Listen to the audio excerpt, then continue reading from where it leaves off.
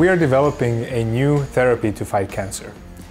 Particularly, we are developing an immunotherapy that harnesses T cells, which are part of the white blood immune cells.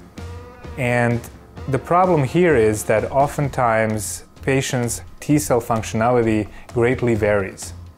This is due to individual differences, due to tumor burden and previous rounds of chemo and radiotherapy. All of these can have a negative impact on the T cell functionality when we harness them for immunotherapy.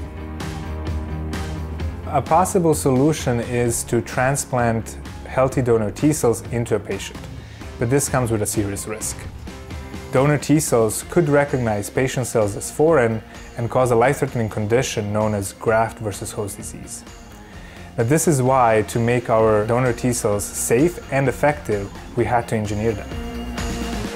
So the key player is a T cell receptor, and it has two functions: recognition and signaling. So in a normal T cell, these two functions are coupled. An antigen binds, and a signal is transmitted inside the cell, and an immune response follows. Now, our engineering is about decoupling these two functions. So the cell can still bind healthy patient cells, but in that scenario, it does not get activated, and thus it's safe. However, we still need the activation to fight the cancer, and this immune response is mediated by a bispecific antibody.